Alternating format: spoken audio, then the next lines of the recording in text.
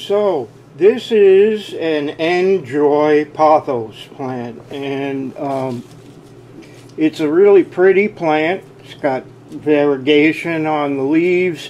It looks very similar to the Pearls and Jade Pothos, but it is a different plant.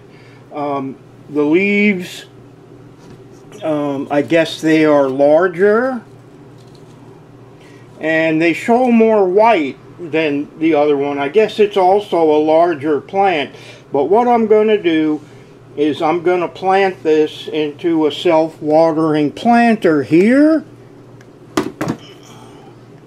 and we're going to repot it. And so I'll make a hole in the center, kind of. I guess that's enough. And we'll get this out of the pot. Hopefully you'll be able to see it. Okay, so it's got a pretty good root system, and we're going to set it in the pot. It needs to go a little deeper.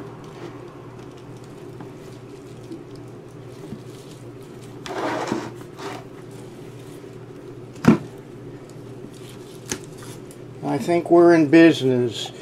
So when you repot, you don't want to plant it deeper than it was in the original pot, because, you know, so actually this one is just about at the same level, and it should be fine. The thing about this plant,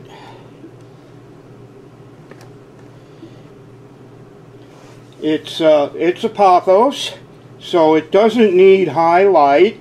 It does, you know, light helps. It'll lose some of its variegation if you put it under really low light, but you can train it in a hanging basket like this and let it trail.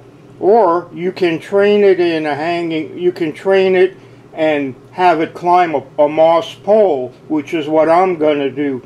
And the reason for that is just that the leaves will be larger.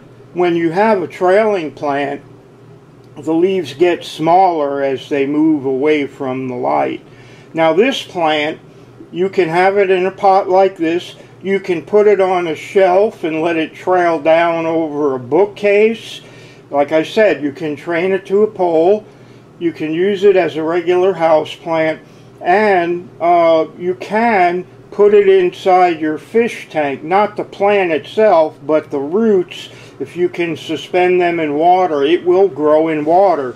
It's also a very easy plant to propagate, so you can make more and give them to your friends. That's about it for this plant. I will come back and I will update as it starts to climb. It normally needs to mature a bit before it climbs. It needs to start to trail so that you have some vines to tie up. But this is a good looking plant, and I'm happy to have it. And I hope you're all well. Take good care of yourselves. Happy gardening. Don't forget, keep it green. All right, I'll see y'all later. Bye-bye.